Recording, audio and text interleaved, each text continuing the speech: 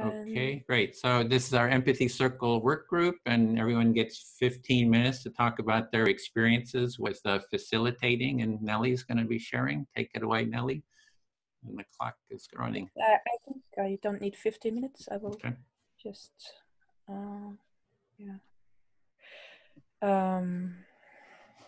there was the German XR region group that organized an empathy circle, and they made a lot of advertisement for it.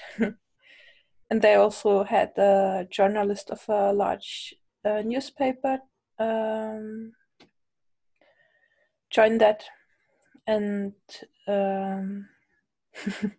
the first thing which I want to note is that I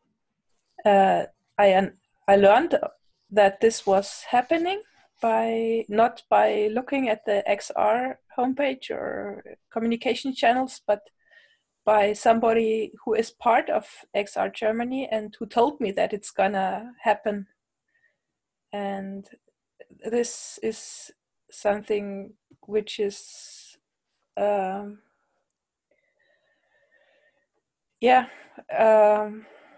of the support system which I have. This gave me the opportunity to become aware of this happening. And then I decided to go to that meeting. And I didn't yet know if I would have a babysitter.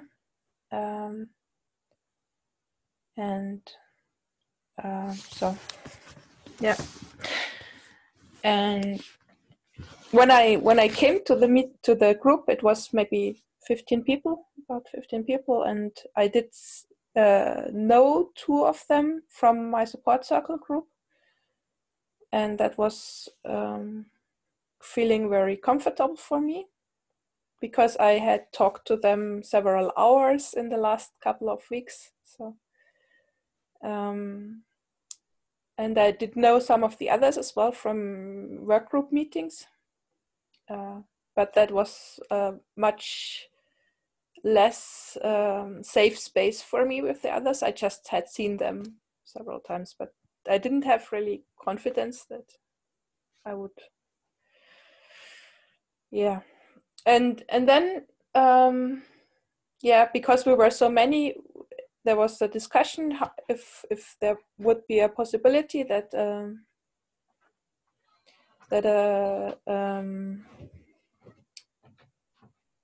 we have 2 people already had agreed to facilitate, and then I said, yeah, I can also facilitate. And yeah,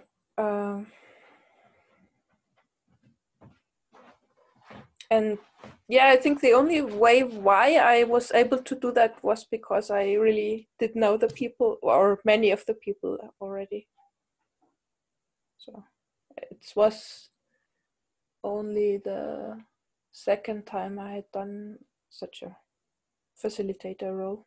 Yeah, and yeah, and then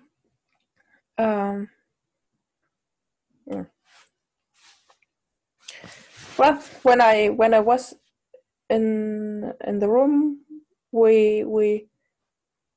I asked for somebody else to take the time, and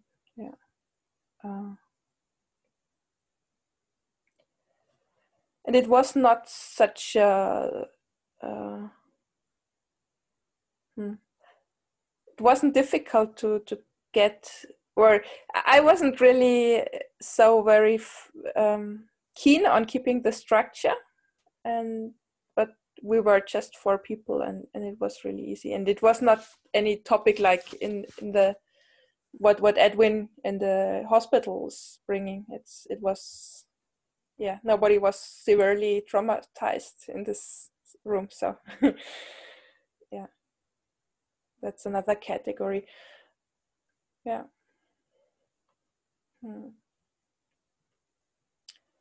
So that's my experience, and I don't know if I would be capable of doing a really difficult topic with people who are very much in their own burdened by their acute pain of seeing people die. Carolina has a question. Do you want to? I'm curious. You said something like you felt comfortable to facilitate because you knew people. So you feel like you don't feel comfortable to facilitate for people you don't know? That's what you mean? I feel comfortable when other people I have great trust are together with me in the room. And there were two people which I had never met before, also in my group. Mm-hmm. And one who I did know and trust. So that already was sufficient. What I mean, I love to have a co-facilitator, even if it's only a timekeeper. But it makes me feel more confident. For example, Marta supports me in open region call, and I with pleasure support her in other calls. My role might be nothing, just being there, but it is important to have somebody else, and it gives a lot of confidence and calm. I feel much better when there is one more facilitators who just is there. That's my experience. Yeah, I do share that. Yeah. Then I think Edwin and then Lou. Yeah. Was this a formal empathy circle? I hadn't heard of these in Germany. So were they having breakout rooms and small groups doing kind of what? It was close to what you are doing here. Mm-hmm. But it was the first time they did it in such a large group. And we were improvising a lot. We on the fly, I did assign as I might lead, I might facilitate a subgroup, and we actually used my own Zoom room for doing my group, and we joined the other Zoom room again afterwards because nobody was feeling familiar with the breakout rooms yet. But we were all very relaxed because of this confidence and the knowing each other part. I think this also was visible for the journalist, and I'm really proud of this part because, we were in a difficult situation and nobody was really feeling he knows everything and has done this a lot of times. But because we were a group of people who were trusting each other, we could handle it.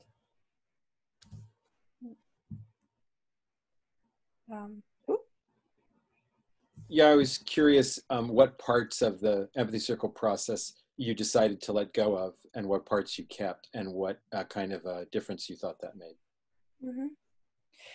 I didn't really let go of it. I just didn't, I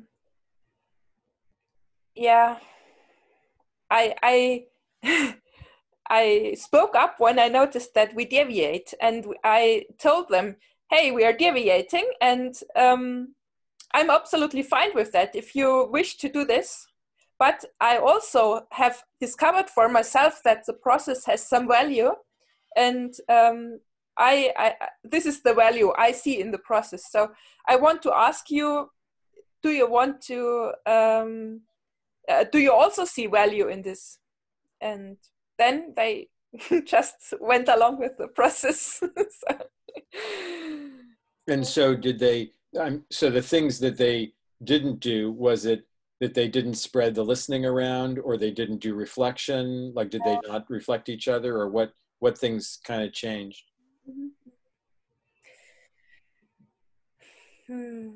I think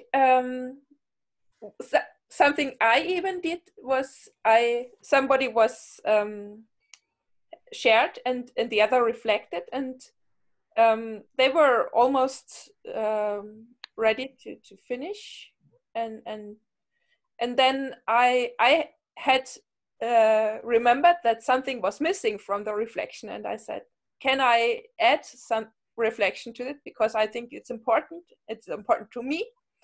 And the other said, yes, okay, let's deviate from the process, and I just added this little part of reflection, which I had seen, and everybody was happy with that. So that was one thing which made it more happy for me, joyful for me to be there, because yeah. It's so actually, I would say that's something I do as a facilitator.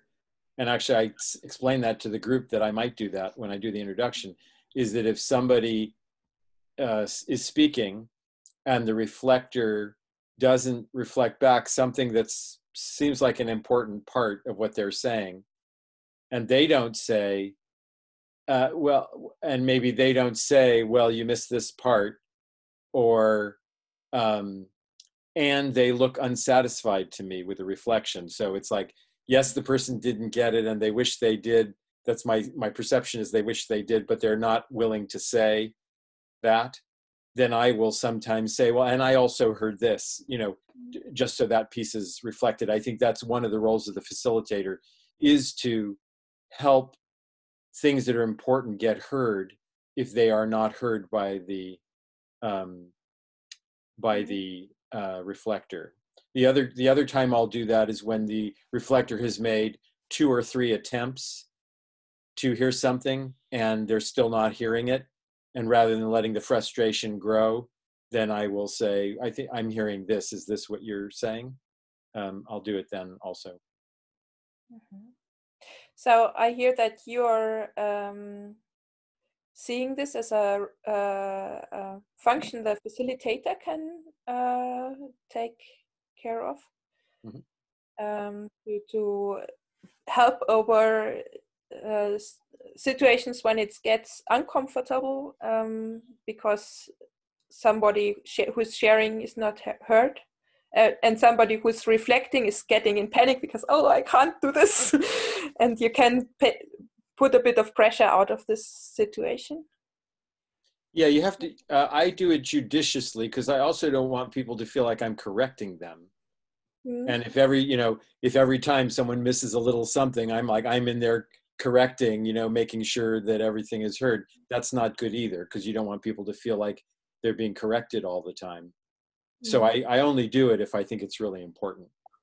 Mm-hmm.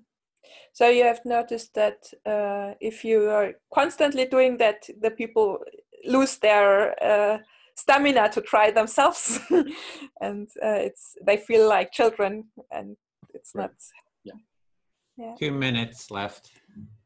I would like to say that I see why you are doing this as a facilitator, but if you have more people who are good in reflecting, I wouldn't want this to be limited to be done by the facilitator, but I would like to have, sorry, Carolina, but I would like to do this as by everyone. Every group member is important, has responsibility it can take its responsibility to step up if something is not working out well. So I don't like this position of one facilitator and the others are, but I think the time limit is too short. We have to stop here. And Carolina, do you want to say anything, or? I just want to say that I actually prefer to let people do small mistakes, and I usually do not. Maybe once it happens to me that I intervene in reflecting that was really bad and help the active listener to reflect and encourage to try once more and once more. But I'm not afraid being incomplete after Empathy Circle, and I like this. Okay, there will be next Empathy Circle and next Empathy Circle, yes. And it will be kind of constant practice, and it's okay to not have the last word. It is okay to say to not say everything. Mm-hmm. I kind of accept that and like to build that kind of culture through facilitation. Yeah, actually, that was the first thing I said, because when I started speaking, I said, oh, I am so happy that now I have learned how I can make mistakes and not feel bad about it, at least not long. And that's the end, probably. That's the time. Thanks. So